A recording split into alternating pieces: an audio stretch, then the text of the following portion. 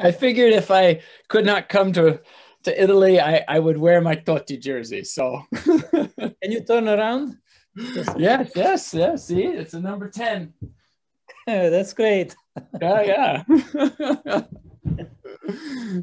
Fantastic to see you, Good to Nathan. see you. Yes, sorry not to see you in person, but that's what we have to be happy with. What we just seeing your beautiful shirt, you smile, and let me introduce Nathan Kutz from University of Washington.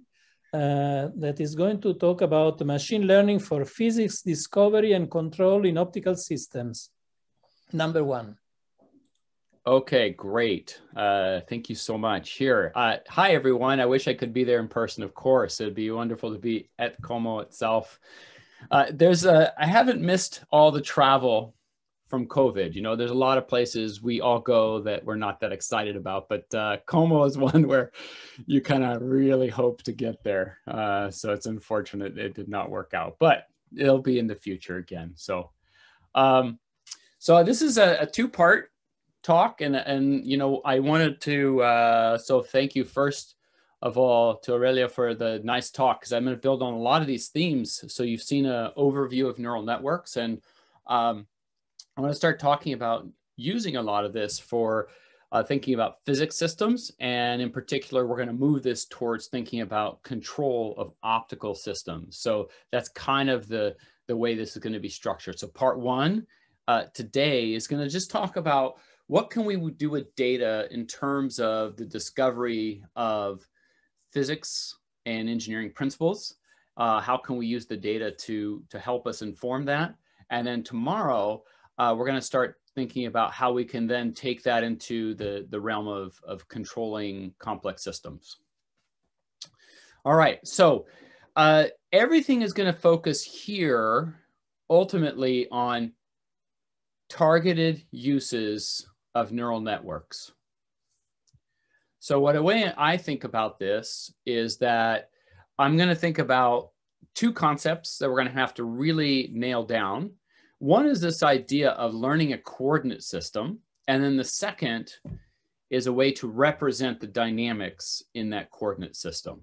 So I've drawn this specific chart here, right, which is going from an input data through a coordinate transform to some dynamics.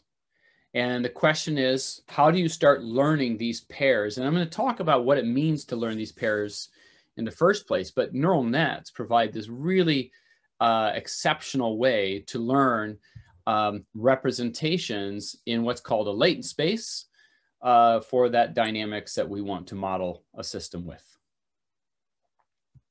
So what do we typically do?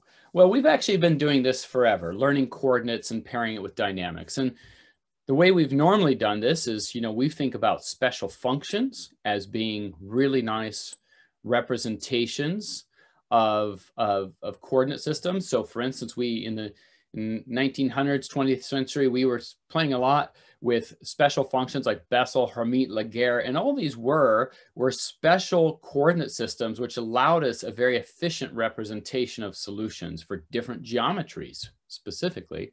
And so we've made use of these nice coordinate systems for quite a long time in that. We can also use expert knowledge. So how do we use all of our physics knowledge to build a good coordinate system? And so we've capitalized on that for centuries. And more recently, we start using SVD-based methods. So in other words, a singular value decomposition takes data, looks at dominated correlated features. And in fact, this is such an important method that it comes under a lot of different names. So a lot of different areas of physics and mathematics and sciences have used something like the SVD. And it goes under names of what's called proper orthogonal decomposition. That's in fluid dynamics. PCA, which is more of a standard way to call it if you're from the statistics side. EOFs, empirical orthogonal functions, or a Hotelling transform. It has like 6 or 7 different names. So all these different fields have invented the same concept of taking data, transforming it into some low rank representation, so some low dimensional subspace where the dynamics, where you can do something with the dynamics there. And more recently, you can do nonlinear embeddings to shrink this down in some good appropriate coordinate system using neural networks. And Aurelia just talked quite a bit about different architectures for that, and we'll do that here too. Now, once you're in this coordinate system, what can you do? Well, a lot of times you have now is just time series data, and you want to do predictions on time series data. And there's standard statistical methods like ARIMA, which is autoregressive moving averages. That's one possibility of what you can do with modeling there. Another possibility is to use things like what are called dynamic mode decomposition or Koopman operators. And then the idea here is to write this in a coordinate system where the dynamics is linear here. And we're going to talk more about that as we go along. Or what we often do is try to write down some governing equations in this coordinate system. And we're going to learn how to do this from data using this, what's called the sparse identification of nonlinear dynamics. It's called SINDY, where we can discover appropriate ODEs, PDEs in this coordinate system. For those of you who are aficionados of nonlinear dynamics, we can also try to represent this in terms of normal forms, or in this time variable, you can just do simple LSTM grooves, echo state networks. And in fact, Aurelio already talked about some of these, how you can just model the time dynamics with a neural network time stepper. So in either choice you have, there's lots of options about building coordinates and then building the time dynamics. And I'm going to talk a lot about things that we might do more in the physics and engineering side of things. So let's start off with this concept of what I mean by a good coordinate system. That's maybe the first thing I want to establish is what does that mean? Well, I started off the talk with this as the background slide. And what you're looking at is the night sky. And you're seeing the retrograde motion here of the planet Mars. There it is. And over here is the retrograde motion of Saturn. And one of the most famous and classical of all physics problems was celestial mechanics.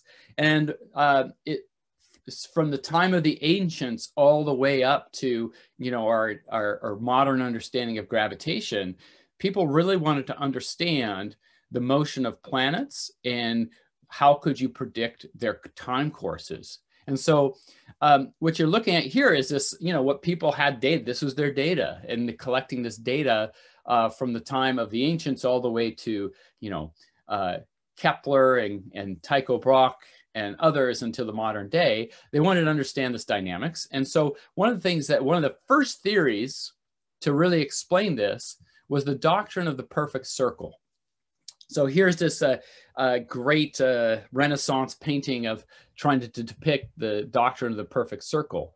This was a theory that came out of Alexandria, Egypt, by Claudius Ptolemy in the 2nd century AD. By this time, Alexandria and Egypt are now under the domain of the Roman Empire. You had an intellectual hub of activity there in Alexandria with the famous library. And out of this comes this theory, Claudius Ptolemy proposes this theory that essentially to understand the orbits of the planets, you could imagine them being circles on circles. So the way that I understand this retrograde motion is there's a giant circle with other circles moving around it. So the easiest way to understand that is that this was the earliest version of a Fourier transform. That's the way I like to think about that. So, and this theory lasted for about 1,500 years. So there's very few theories in the existence of humankind that will last this long. But this one was quite a long-standing theory. It might be like the Roman Empire of theories, right? Lasting over a millennia, okay? And then eventually, though, it was brought down. Eventually, we changed and we moved away from this doctrine of the perfect circle. And this happened through the efforts of various scientists, starting from Copernicus, where he really pushed for this idea of a heliocentric world, to Galileo and Kepler laying the foundations, both observational and theoretical, for making this coordinate transformation. And so this it was sort of this undeniable amount of effort to show that, in fact, we were in a situation where it was a heliocentric world. There are great consequences to this, and you can read about that both to Galileo, whose trial was there in Rome, and he recanted all of it. Well, he was forced to, but of course, the idea stood. And it was because of this idea that Newton was able to take this heliocentric coordinate system and build an F equals ma theoretical construct for gravitation. So this is what I think about of having a good coordinate system paired with dynamics. Newton cannot write down his F equals ma until you have the heliocentric coordinate system established. Okay, so that's kind of my little conception of that. And of course, Newton wasn't quite right. You know, by better observational data, we found inconsistencies between this gravitational law that Newton had proposed and what was actually observed, for instance, in some of the planets. And at first they thought, well, maybe there's a planet that's out there that we haven't observed yet. But in fact, it wasn't that. It was that Einstein developed his theory of general relativity, which showed that, in fact, gravity was more complex than just your F equals ma law, that, in fact, gravity warped local space-time, and this is now improving our understanding of physical forces. There's no doubt that eventually, as we get better and better measurements, there would be a picture to the right of Einstein, of someone who has better data and can improve the general relativity model. But we might be a little ways out from getting that data right now. So that's what I mean by good coordinates, is you pair this with governing equations and you have a nice representation of physics. There's something more to be said here, though, about Kepler and Newton. Kepler had, in fact, his planetary laws laid out, the elliptic orbits. In some sense, he had the solutions, which once you write down F equals ma and you derive the solutions to those equations, solve those equations, you get the same solution as Kepler. So what is the difference between, in some sense, Kepler and Newton? This represents, in my view, a very important philosophical difference, because in some sense, Kepler, I think of him as the machine learning person, because what he did, he took the data, Tycho-Brahe's data, and he basically did a regression to these ellipses, and in fact showed that, and was able to develop his laws with that data. Newton, on the other hand, with F equals ma, he could do something very important that we all typically want to do in the sciences. He could extrapolate. What do I mean by extrapolate? Well, I can now envision a scenario where you launch a rocket from Earth, put it in orbit around the moon, and bring it back. So this is something where you've never seen data. And yet this F equals ma law allows you to extrapolate this orbit and actually get it correctly, because that's what we did in the late 1960s. So Kepler interpolated, and Newton, in some sense, had a format which allowed for extrapolation and allowed us to build new physics beyond where we actually had measurements in the data. And that's actually a critical part of the scientific discovery process.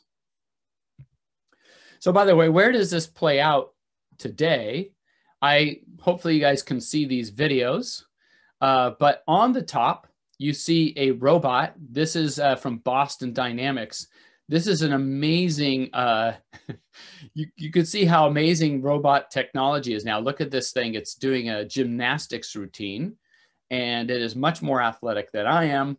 And it has some amazing skill. And on the bottom is another version of autonomy, which is the self-driving car. The self-driving car can drive through traffic, can go through construction sites. It's aware of its surroundings. And these are two machine learning paradigms that I think represent or reflect the legacy of Newton and the legacy of Kepler. In particular, on the top, that robot, the best robot technology today is physics-based technologies. In other words, that robot has all of its F equals ma physics in place in order to stabilize itself and to interact with the environment. Whereas the self-driving car has a bank of sensors. It has no physics. It just trained models on massive amounts of data from the sensors. And then you impose rules about how fast you should accelerate, what kind of objects you should avoid. But these are two very successful strategies in machine learning, and they're exceptionally different. One builds in physics, the other does not. So I want to spend most of my time talking about the top one. I want to think about what we want to do, which is extrapolation is actually what we're after. We want to get physics models. We want to be able to extrapolate, and that's what we're going to aim for today. Although the bottom one is clearly very successful machine learning strategies as well. All right, so let's talk about the mathematical formulation of all of this. How do you start to set this up in some kind of principled way? And what are the mathematics of it? So here's the introduction of the mathematical framework. What I want to do is collect data from a system. So I have a set of sensors and I collect measurements. Let's call them Y of T of K. So T of K means I collect data at specific time points, and I'm measuring some system, X. It's not even clear that I know what the right state variable is, what X is. I have measurements Y that are related through X through some measurement model H. This can be a nonlinear function. I also, every time I take a measurement, I bring in noise to that measurement, okay? And then the dynamics itself is prescribed by some dx dt equals f with some parameter dependence. So here's the objective. Given measurements Y, reconstruct the dynamics F and discover measurement model H, parameters theta. So I'm trying to do that just from measurements. I'm trying to learn the dynamics and learn my mapping from my measurements to the dynamics and the parameter dependence of the dynamics. So this is an ill-posed problem. In other words, I don't have enough information to uniquely solve this and to determine the F, to determine the H. And so normally when we say ill-posed problem, we say, well, we can't solve it, so we should go try to solve something maybe that's simpler because obviously this doesn't have a solution. But in fact, in sort of this machine learning world, when you have this idea of an ill-posed problem, the way you make it well-posed is that you impose constraints or what's called regularizations or regularizers onto this problem. And so the question we want to ask is, to make this well-posed, what are the kind of constraints we have to impose? Well, the ones I'm going to impose are around things that we have been doing for a long time in physics. In other words, we want to impose structure around the interpretability of the model and parsimony of the model. So these ideas are very old. They go back all the way to William of Ockham in the 1200s, where he tried to formalize this a little bit in terms of nominal models. In other words, if you can explain most of your model with a small number of terms, just use those terms, okay?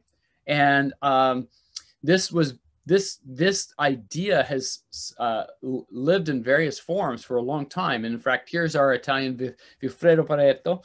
Pareto was very much into economic theory, and he has now this idea of what's called the Pareto front, which is, you use as many variables as you need to get a good performance, but no more, right? So you use just the ones that are maximally informative about getting you a good model for the data you're working with.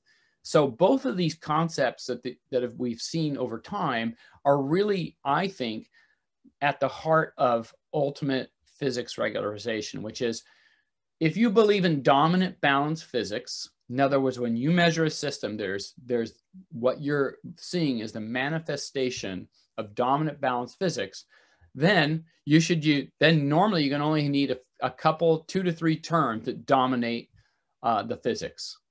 Okay, so that's what we're going after here with this idea of interpretability and parsimony. Is we want to build models that are maximally informative, but that are also parsimonious. Okay, so that is going to frame how we regularize and we make this problem well posed, is we're going to impose constraints here. Okay, so there's a bunch of different ways to maybe do this. So let's start off by talking about the diversity of methods we can bring towards this problem. The first thing I want to do is think about, what if I were to learn a coordinate transformation and where I force a model to be linear? Okay, so many of us here think about nonlinear dynamics. And so this is going to be an interesting concept, which is this idea of what's called Koopman theory. And the idea is to move to a coordinate system that linearizes the dynamic. It's not a linearization around a fixed point. It is a new variable in which the dynamics becomes linear. So here's the idea. If you look on the top left, this is a second order ODE. Notice it's got x1 dot, x2 dot. There's the nonlinearity there. It depends on x1 squared. And of course, this is nonlinear. So normally what we would do with an ODE of this form, we might find fixed points and do stability around those fixed points to get the global dynamics. You can, however, trade out to this set of variables, y1, y2, y3. And notice that within this set of variables, where I've introduced y3, which is x1 squared, notice that the dynamics now is linear.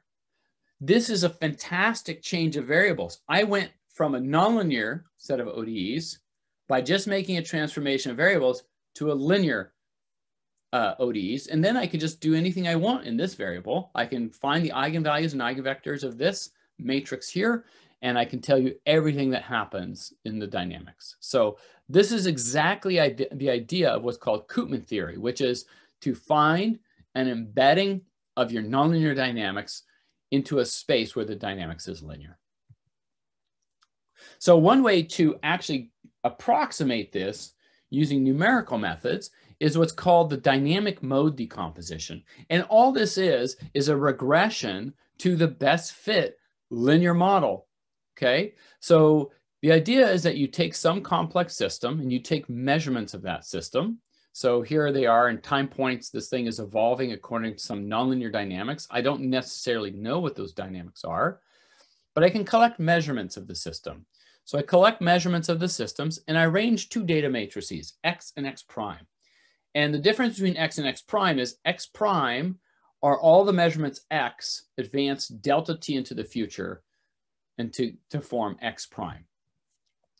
Now with those two data matrices, I'm actually then just going to look for a matrix A that when I multiply A times X, I get to X prime. In other words, the matrix A is essentially approximation to the linear dynamics advancing the solution delta T. And one way to do that is just simply by least square regression. So you just simply say, well, if there's a matrix A that takes A acting on X to get to X prime, then I can just take the pseudo inverse of X, and then I have here the best fit, least from a least square sense, linear model. So this is what I've done, is I've approximated the dynamics by some linear dynamical system.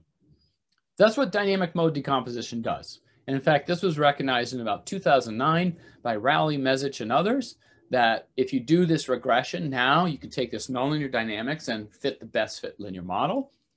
And more recently, people have said, well, let's build on this Koopman idea, which is I don't have to do this regression directly on X. I can maybe propose some G of X. In other words, some set of nonlinear observables. And then I can construct out of this G of X, Y and Y prime, and then do a regression then on this new coordinates Y and Y prime to build a linear model. So the idea is to find, let's say, some appropriate observable set Y's so that I can actually linearize the dynamics in a better way. So how do I get that g of x? Well, that's a complicated business. And so one of the best ways to do it is actually, I think, is through learning neural nets. So just to remind you, neural nets, this is the first line, and I like to quote it here from Stefan Malot's paper on understanding deep convolutional neural nets. Supervised learning is a high dimensional interpolation problem. So the word interpolation is absolutely critical here, because that's where you just have to understand some of the limitations of a neural net. But there's a lot of great things you can still do with these neural nets, obviously, because that's why we're talking about these deep learning. So here's what we're going to do. And this is work with Bethany Lush. We're going to do neural nets for our Koopman embedding. So in other words, we're going to start off from my measurement space, X. We're going to have an encoder here. So some nonlinear transformation to a new variable, y of k. This is the latent representation. And then I can come back through the decoder. So I have an encoder, a decoder, and I really want this to be an autoencoder structure. In other words, I want this new variable to be at the intrinsic dimension of the dynamics. So what we're going to talk about first is, for instance, the full nonlinear pendulum. And the nonlinear pendulum can be parameterized by, theta, theta dot. So this should be two-dimensional in this variable. So this should be two-dimensional here. And the question is, can I learn a transformation from my initial measurement space to a new variable representation where the pendulum, that nonlinear pendulum, becomes linear? So the way I want to do this is I want to learn this transformation. And in this new coordinate system, when I go from y of k to y of k plus 1, in other words, time point y of k to time point y of k plus 1, I take the delta t step, I want that to be a linear map. If I take 2 steps into the future, it's that linear map squared, okay? So let's try to do this. Let's try to learn this coordinate embedding. And we failed. So in fact, this is interesting, right? Because I say obviously at the bottom because it took us a long time to figure out why this wouldn't work, but it's so obvious after the fact, of course, like anything else. You do something and then you just realize, like, wait a minute, I should have known this for a long time. And so why did we fail? I'll tell you exactly why we failed. And in fact, here are my graduate school notes on asymptotics and perturbations. And here's what I want to show you. What happens with nonlinearity? So let's take an even simpler version, which is nonlinear oscillator, where I introduce a little bit of the cubic correction, which would come from a Taylor series expansion of the nonlinear pendulum. So what does this cubic nonlinearity do? 2 things. It shifts the frequency of the oscillation. In other words, as the oscillations get bigger, the period gets longer, and it also generates harmonics. In fact, if you do a perturbation expansion of this, you can see it right down here. Here's a solution. You can see a frequency shift here, and then you can also see harmonics there. So you can just run this, this Duffing oscillator in MATLAB, for instance, and you'll look at the spectrogram. In other words, here's the frequency content as a function in the y-axis of the amplitude, or as a function of epsilon. And notice, here's your main frequency, and see how it's shifting as the amplitude is bigger. Here's your 3rd harmonic. Here's your 5th harmonic. So in other words, if I want to represent the dynamics of this system, notice I have to span all these frequencies. And I was trying to pinch this down to 2 dimensions. And this is telling me I can't do that. Not the way at least I built the system. What you have to do is actually learn a side network which parameterizes that linear operator by its frequency. So in other words, this will be a linear operator, but it has a parametric dependency on the frequency. So essentially what you're handling is the continuous spectrum that exists in the pendulum. So you can still use this neural network architecture. Now notice how we have coupled neural networks working together to produce this model. And it does. It does a nice job here. In fact, let's take the pendulum.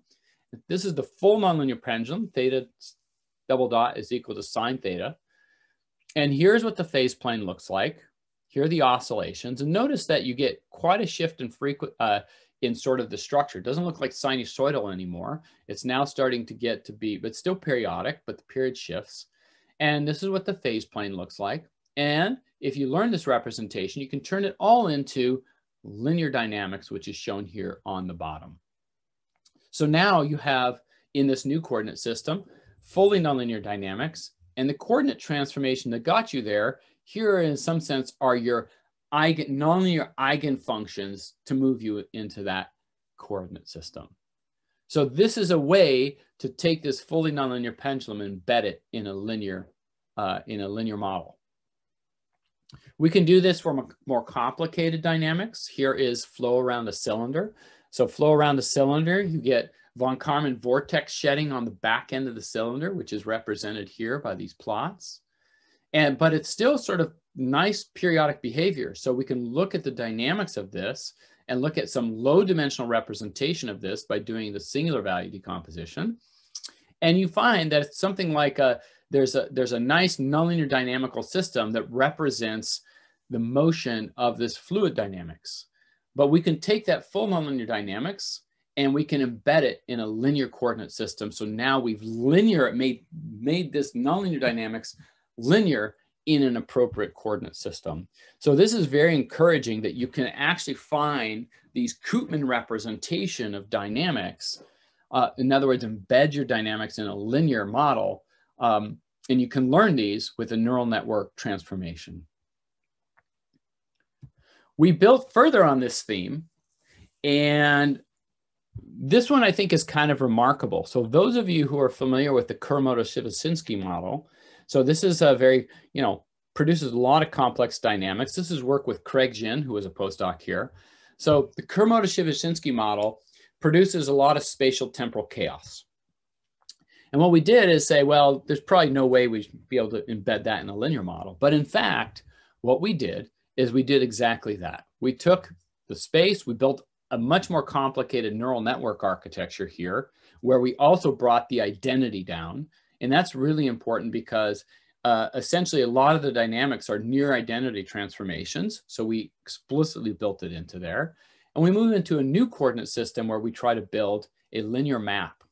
And so what you're seeing here on the right is, in fact, 5 different trajectories looking at the solution itself. So this is the exact solution. In other words, numerical simulation of Kurimoto-Shibashitsky.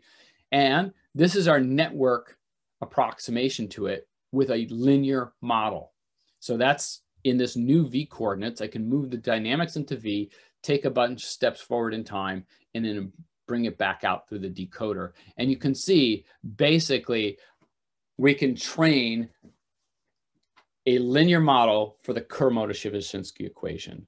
So for those of you who come from an optics background, and especially nonlinear Schrodinger dynamics, you know that, in fact, the nonlinear Schrodinger equation allows you to make a transformation to a new variable set through the Marchenko, so through inverse scattering transform, which allows you to linearize KdV, nonlinear Schrodinger, because they're completely integrable. And what we've done here is done something very similar, but for a non-integrable equation, which is the Kurimoto-Shibashitsky equation. So we were quite happy with this to be able to do something like this. But it also shows you how powerful these neural networks are to be able to do something like this. Okay, so what I've been talking about mostly is warping space. In other words, I have a coordinate system I want to learn. So spatial coordinate system, if I can change the coordinate representation so that the dynamics becomes linear.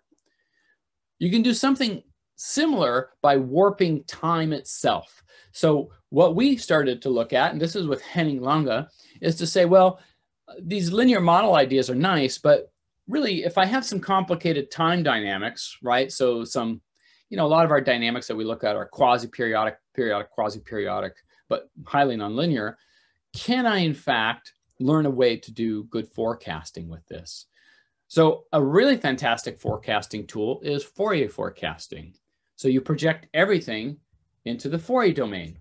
Now, why Fourier modes are nice for long-term forecasting is that Fourier modes, or Fourier series, when you go to infinity, they don't blow up, nor do they go to zero. There's very few functions that survive to infinity, and everything, all the cosines and sines stay between 1 and -1. So they're kind of ideal for long-term forecasting.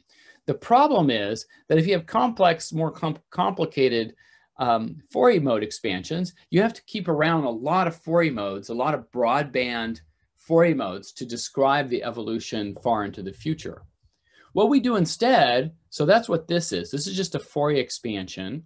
What we can do instead is we learn a neural network transformation, which can take time series like what you see here and try to warp that time series to make it look sinusoidal.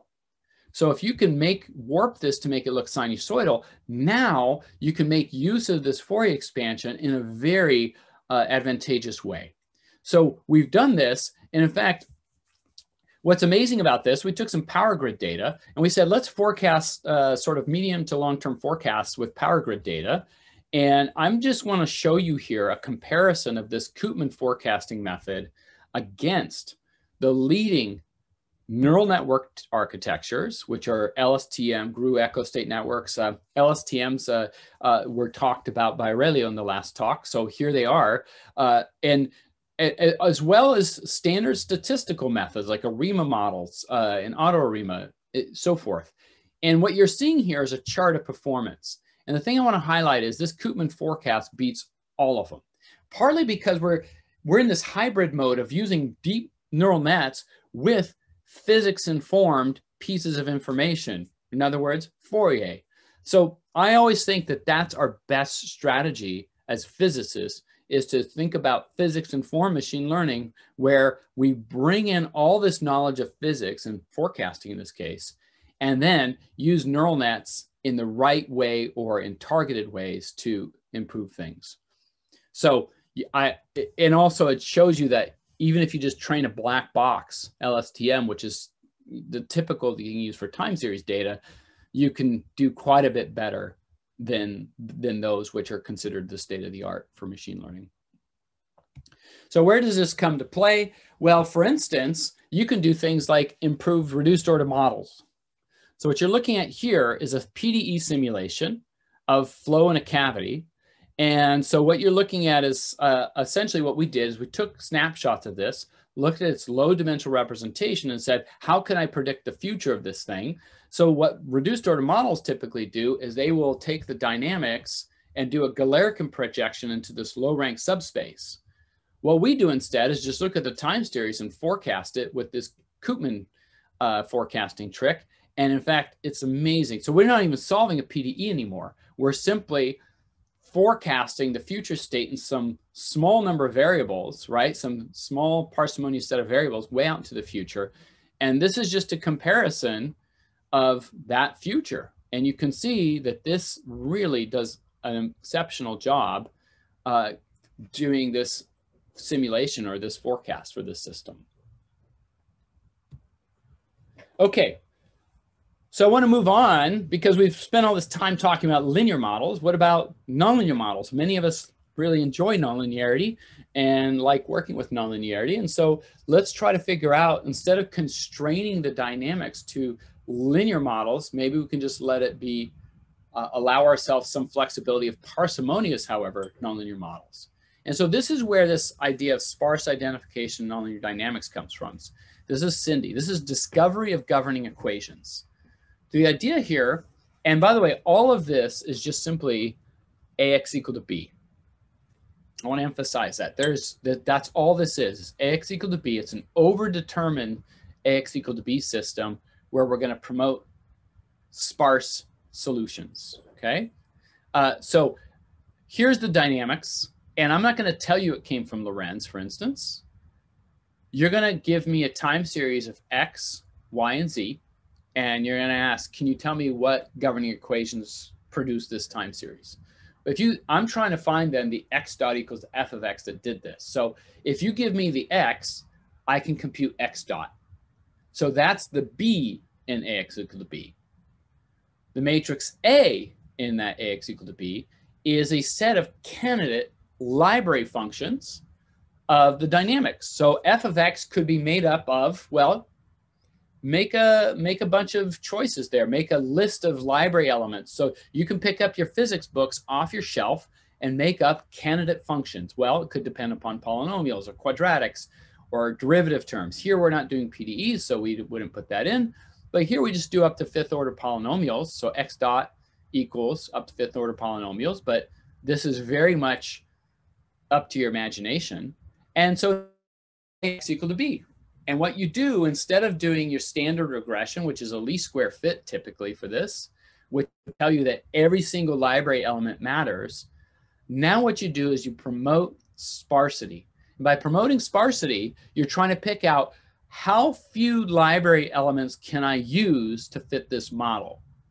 And promoting sparsity is typically promoting the zero norm of this or the proxy L1 norm of this regression.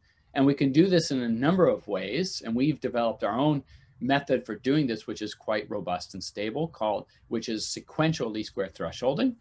And so you're trying to zero out as many terms as possible. And these are the non-zero elements that are left. And they just give you back the governing equation. So from the data itself, this inverse problem allows you to build your governing differential equations. So we applied this to PDEs, for instance, spatial temporal systems. So this is work with Sam Rudy. And here I just give a table. Here's all these different PDEs. And all you had was the data. So I just give you spatial temporal data. And from that, you discover the governing PDE. Okay? So the biggest challenge of this method is that you have to compute really good derivatives for the x dot equals f of x. Because remember, you're just really regressing to fitting those derivatives. And if you don't get good derivative estimates, it's very difficult to discover the governing equations. Another way to say that is you can't tolerate too much noise in this discovery process, although we have been working very hard to circumvent this issue. And in fact, here's one of the ways we've done this. This is work with Seth Hirsch. We took the same formalism, but instead of doing the sparse regression, we instead do a Bayesian formulation of this, where your basic setup for this is to say, I'm going to do a regression for this, where I'm going to make some assumption, sparsely promoting assumptions on this, which is I'm going to assume that these have some distributions which are called the spike and slab models for these. And the spike and slab models allow me to actually start to get a probability distribution for each one of these coefficients of the library. And so, for instance, here's what you get. Just like in a good Bayesian framework, you don't get one answer. You get your answer is in the form of a probability distribution. And so there it is here. So now you have these probability distributions, and notice most of them are mean zero with some variance, small variance around zero, which means those guys are probably not part of the model. In fact, these ones here, which have means that are far from zero and have some variance, those are the right models in some sense for this case.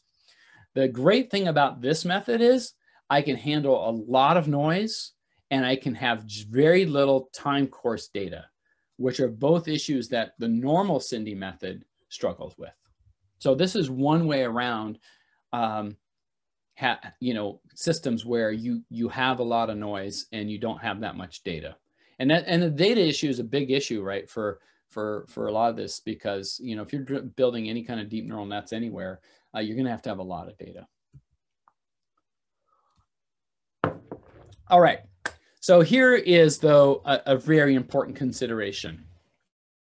Many of you on this call, in fact, Claudio, Stefan, I've known them since I was a baby boy many years ago. And what I know is that many of you have deep training in physics. So you know a lot of physics.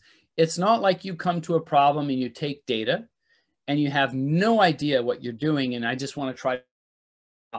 Most of the time, you have a very good intuition about the physics. However, your model may not be accurate enough.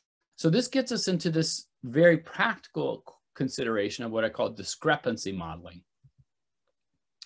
And in discrepancy modeling, instead of starting from scratch and acting as if you know nothing, you have some partial knowledge of the physics. You may know some conservation laws, or you may know something about, something about some idealized version of the Hamiltonian or Lagrangian. Okay, so in other words, you know that some of this is true. This x of x. The problem is that f of x doesn't capture all the physics. I'm missing some physics.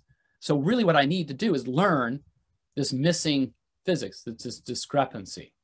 So notice that if I already know what f of x is, I can go right back to the Cindy architecture. I can take this f of x, move it to the left-hand side.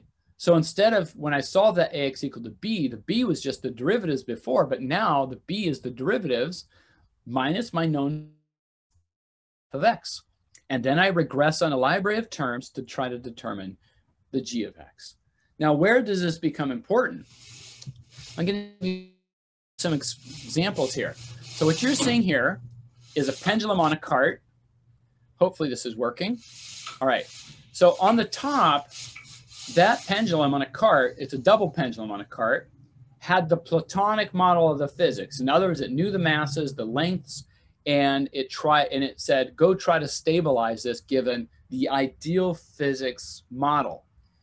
And because of the frictional forces, both in the joints and in the wind resistance, this thing is it's very hard to do that. So it can't stabilize that pendulum. However, if it can learn a model for the discrepancy, in other words, between the idealized models and the actual physics of this system, it can stabilize this in the upright position. Where this is going to be especially important is here in, I think, the modern digital twin framework. So here what you're seeing is a robot arm on the left and on the right. So on the right, of course, the real system. On the left is your virtual representation of it, right? So this is your Platonic model of the robot arm. The problem is when you do precision manufacturing, the model on the left is not accurate enough to really represent that robot arm. So what you need to do is put sensors on here and have this thing learn the difference between what is the idealized model and what is actually happening in the real experiment. And every single robot arm will have a slightly different discrepancy model. And what this allows you to do is it's a very general framework to discover that discrepancy model that you would have for this robot arm or for any other physical system.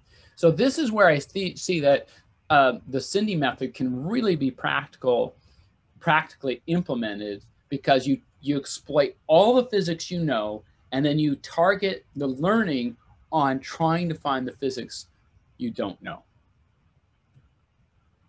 Okay, so in these cases, I told you what the dynamics was, and already we discovered the dynamics, but we didn't talk about the coordinates. I assumed we already knew the coordinate system.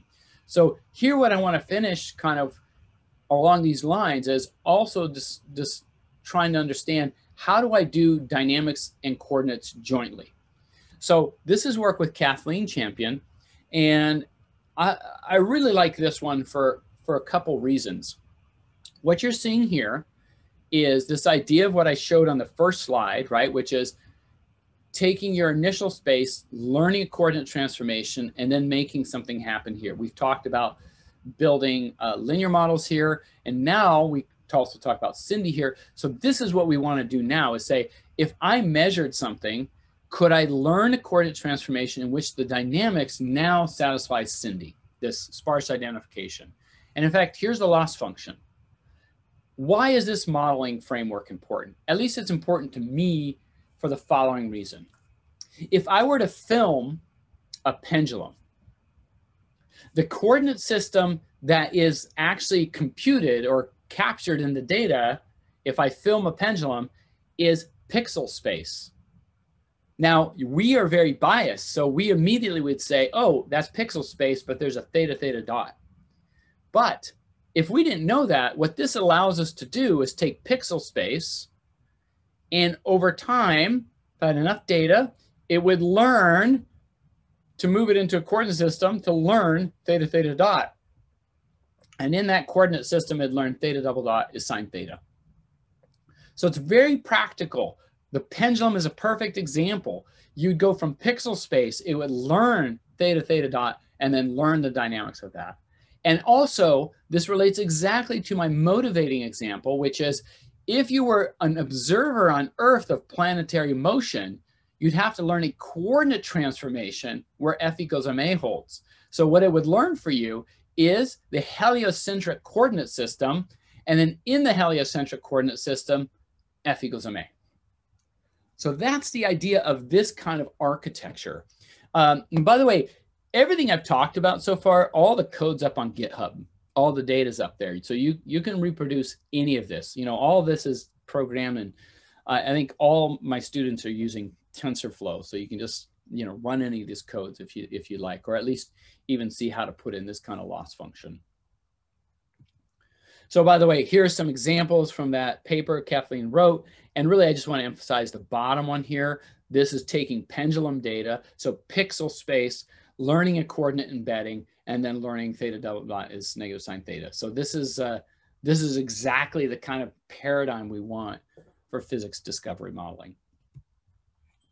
A couple comments. One is that the coordinate transformation itself is not generalizable. So if I took a pendulum and I filmed it and I filmed another pendulum, which was twice the length, the neural network coordinate system I learned for one pendulum would not work on the other. However, the theta double dot equals negative sine theta does work across different coordinate systems. So just a little side note. All right, some finishing up pieces of this. How would you handle multi-scale physics? For many of us, if we have simple physics, we might be able to figure it out without really a lot of help from neural networks, right? But for multi-scale physics, this is very difficult. And how could you use neural networks to help you here to discover coordinate systems? So this is work with Yu-Ying Liu. And the idea here is, well, you could start using these convolutional autoencoders. This is something, again, Aurelia talked about, convolutional neural networks, where you look at feature spaces of different sizes. So you first learn a coarse-grained model, coarse-grained representation of the spatially of the system. And that's this first architecture. And then you refine the model wherever a lot of the feature space happens on a short scale. In other words, wherever the model fit is worse, you do refinement. So now you've refined more, you refine further and further and further, and use the previous layers of the network, and you import those to the next layers to help that training process speed up. So this makes the training faster. And it also has this transfer learning aspect to it. So you do transfer learning, and this is exactly what we do in multi-grid computational techniques. You do refinement where you need. And this is exactly the structure that Yu-Ying has built here to handle multi-scale spatial physics. We can also do boundary value problems. And this is so, everything I've been talking about is dynamics, but boundary value problems, you do the same thing.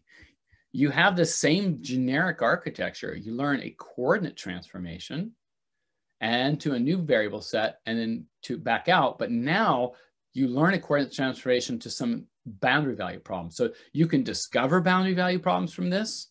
And really, one thing that we're super excited about is because of this nonlinear transformation to a linear coordinate, you can discover nonlinear Green's functions. So for many of us in optics who grew up with Jackson's E&M book, right, Green's functions were everywhere in that book in terms of representations of solutions. And of course, Green's functions don't work except for in linear problems. But what this is telling you is I can learn a coordinate transformation to make things linear. I now can build, in fact, the Green's function there and then come back out.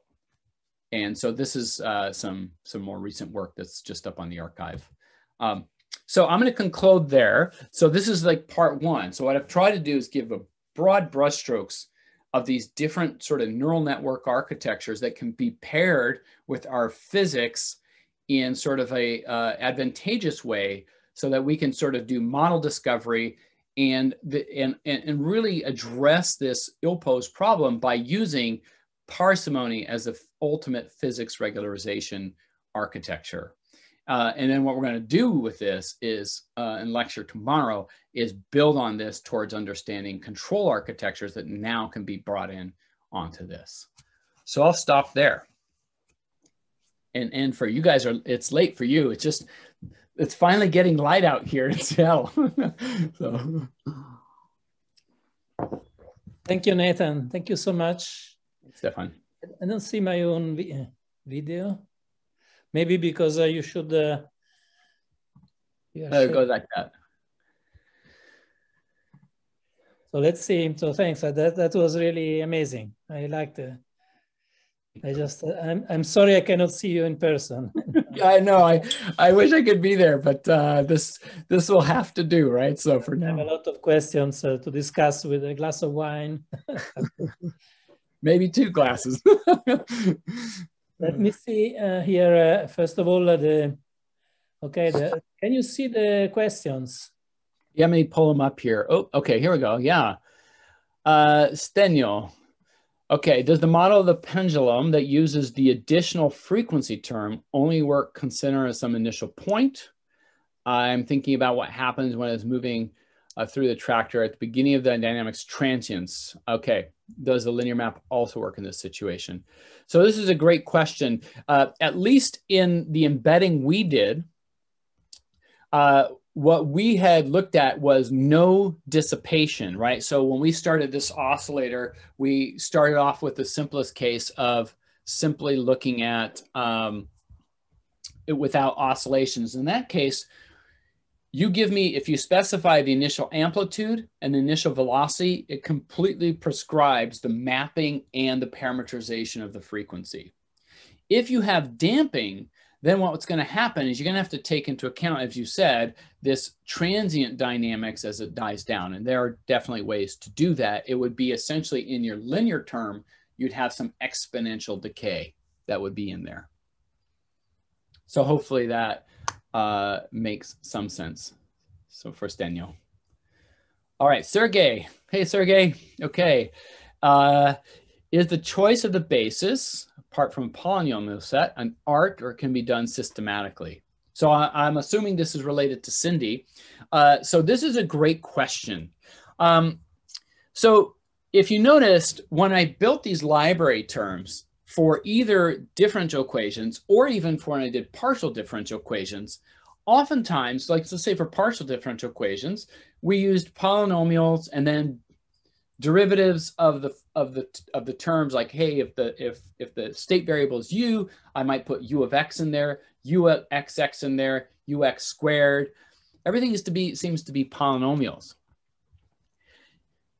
Beyond polynomials, it is a little bit of an art. But what's interesting is when you look at dominant balance physics, most of it is some kind of Taylor series expansion around some dominant regime where in fact polynomials hold. So even though polynomials is, that's normally very easy to put in, you could do other things, but anything else is a little bit of an art for sure. But people have been working at building genetic algorithms essentially to enrich the library so that you could automate that process too of the art of picking library elements. Hi, Sergey, I got you. Thanks. Yeah, thank you, Nathan. Yes. Okay. Yeah, whatever strange reason, I was not able to show myself. Oh, okay. But yeah, that's that. Hopefully that answers that. I mean, I keep going to this idea that, if you look at all our textbooks, right, they're all polynomial models, almost all of them, right? Or if they're not, we Taylor expand in some region and make it polynomial. So, and a lot of the arguments for that, again, are around this dominant balance physics idea. And so my thought is that's the whole point, because yes, of course, polynomials can be used, but if your real sort of approximation is sinusoidal function, then you will have infinite number in terms of polynomials. So you would prefer to use sinus and cosinus. So that's why I'm asking. Yeah, so we did an experiment actually. We built a pendulum, and we actually, if you do the pendulum, it will never pick the sign if you have oscillations. In fact, it can do amazing job all the way up to about here, because it can pick up that correction with just the cubic very easily. So when it picks up the sign is if you tend the trajectory where it goes over the top. When it goes over the top, it says, oh, a sine cannot do that. I mean, sorry, the cubic cannot do, and so we built, it was a stiff pendulum. It was a rod so that you could go over the top. So you could flick this thing around, go around a couple times, and settle into oscillations. And in that case, it traded out any of the polynomials for saying only a sine can do this. And so it replaces any kind of Taylor series expansion by that sine. So that's kind of, in some sense, to get it, you'd have to have a diversity of initial data to rule out, say, well, a polynomial approximation works in this regime. Yeah, but does it work here, here, and here, and here for this diversity of initial data that I had? And that's when it starts to say, well, if you're going to work everywhere, I've got to turn that into a sine because it has to work everywhere. But if you only give me this regime, I could probably make it work with a cubic, let's say. Nathan, I have a question for you that is just my curiosity and my interest in from the point of view of nonlinear optics. So just to stimulate, I would say that we have a more Newtonian approach of using simple models like F equal ma, or a nonlinear Schrödinger, pure nonlinear Schrödinger model to predict our experiments. And of course, we neglect the noise, we neglect the higher order terms. So that's why we fail in many cases. And a typical example is when we observe unstable systems like generation of rogue waves in the sea or in fibers. And the general feeling, like somebody like Nail Ahmedia will tell you, you cannot predict. There is no predictability. But if you have been observing long enough in the past, could you actually predict a rogue wave? Could you extend the range of your predictability of what will happen in the future in a realistic system, nonlinear system? Yeah, that's a great question. One of the things that we've been trying to understand is, in those systems, if you have, right, like perfect measurements, I think you could do something. And then the real question is, if I have a little bit of noise, so a lot of these things, right, they seed it with a little bit of noise. The question is, even a little bit of noise, is that noise larger than the signal I'm looking for, which would tell me when this thing is going to come? Right. So a lot of times, right, like if you go far enough from the event, from let's say some extreme event, it decays exponentially away from there. So it's very easy all of a sudden, far away from it, that the signal is there, but it's exponentially small. So even a little bit of noise hides it from you. So one of the things that we had considered was, when can you actually discover physics? And when is it hidden from you because of noise? So what I think is kind of remarkable, if you look back at what Newton was doing, was Newton convinced by Galileo. So Galileo says gravity is constant. But if you actually go, and we did this experiment, we took some balls and we dropped them from a 6th floor garage. And none of those balls hit the same time. Right? So how did Galileo come up? Was that? Yeah. So how did Galileo, it's an amazing leap, by the way, from Galileo, right? This leap to say that gravity is this constant thing, is the data doesn't seem to back it. The only way I can think that he came up with this is by rolling them down inclines, right? Where you could take away the air resistance. Maybe then he can come up with this assertion that gravity is constant. But look what Newton is doing. As soon as St. Paul's Cathedral is built, he goes to the top of it and starts dropping balls, right? Because he's still not convinced. And he's trying to figure out, why is it when you do that, do they hit at different times?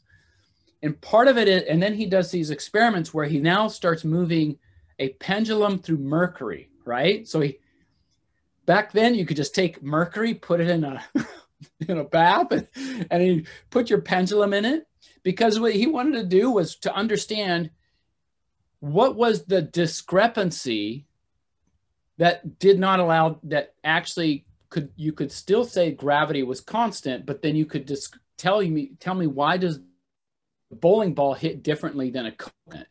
And it turns out that he was doing these experiments to understand flow fields around these balls, right? He was trying to say, what's the drag? Because he had to explain that. And it wasn't until he did these very careful experiments that he could actually posit a reasonable model. In other words, up until that point, that was below the noise floor. And then once you get it to a certain point, then you can start seeing that, in fact, there is this drag field that's proportional sort of to the, you know, the velocity, right? That's our velocity squared. That's what we normally have. So these are kind of interesting concepts, is there's noise, and if you can see below the noise, then you can start building models, just like also Einstein did with these improved measurements of planetary motion. If it wasn't for the improved measurements, we don't have general relativity. But because of those improved measurements, he could finally see beyond the noise to see there's actually something here that's deterministic in nature. That's my concern with these rogue waves, is in real systems, that effect is below the noise somehow. That was a long answer, sorry. But,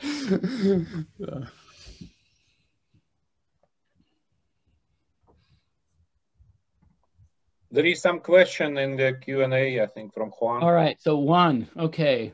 Would Koopman still work if one has only to access to a nonlinear measurement of the system instead of the state itself? So field intensity instead of the actual field itself. I would say yes. In fact, we played around with this. We looked a little bit at this, where you can actually take intensity measurements, and obviously you don't have the phase information of the electric field, but you can enrich the measurement space to build a Koopman approximation that's quite accurate. Yes, I think you can do that. And the other thing that people do commonly now for Koopman is they'll time delay embed the dynamic. So you'll take the measurement, time delay embed it, and it creates a much richer representation of the dynamics.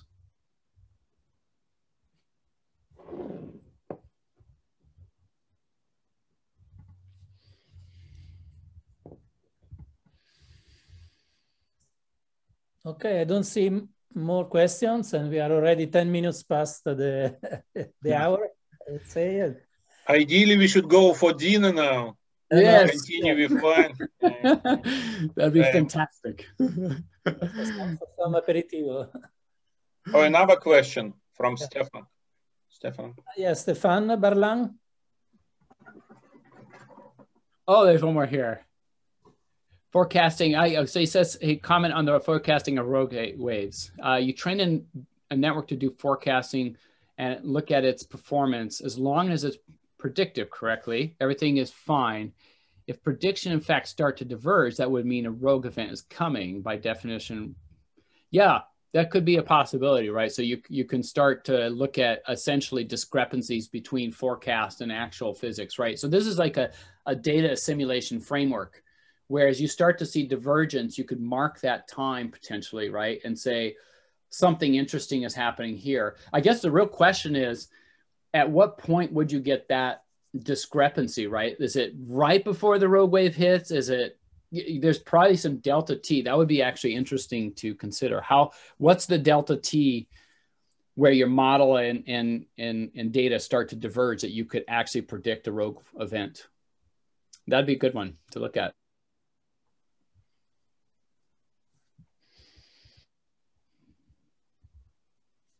Yeah, all this forecasting, of course, goes well beyond optics. Could apply to football and yeah, hurricanes, stock market.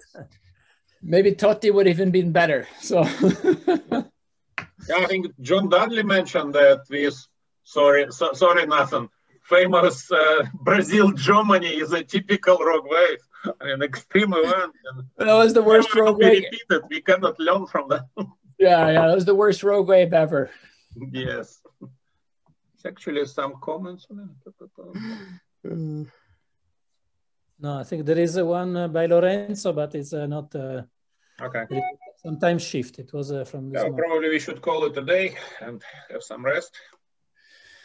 Great talk. Thank you guys, and see you tomorrow. See you tomorrow. Yeah, thank you to everybody. Yeah. Bye-bye. Bye-bye.